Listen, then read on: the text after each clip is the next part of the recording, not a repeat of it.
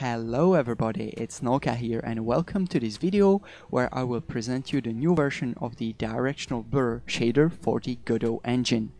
So this new version is much more optimized and it's actually better looking than the previous one.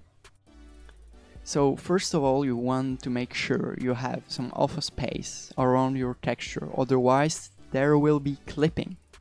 Next, in your sprite, you want to go under the material section and create a new shader, and under shader you want to load the directional blur shader, which will be available in the description.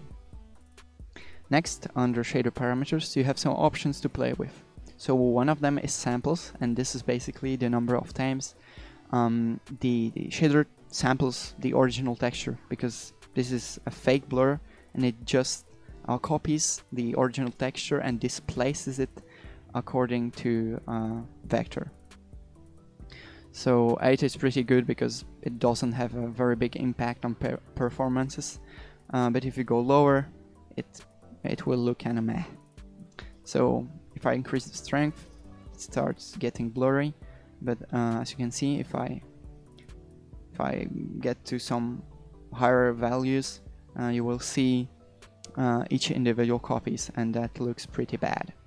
So in order to hide that, you can load a noise texture. This noise texture will be in the description again, and as you can see it applies dithering, so it hides the fact we are copying textures.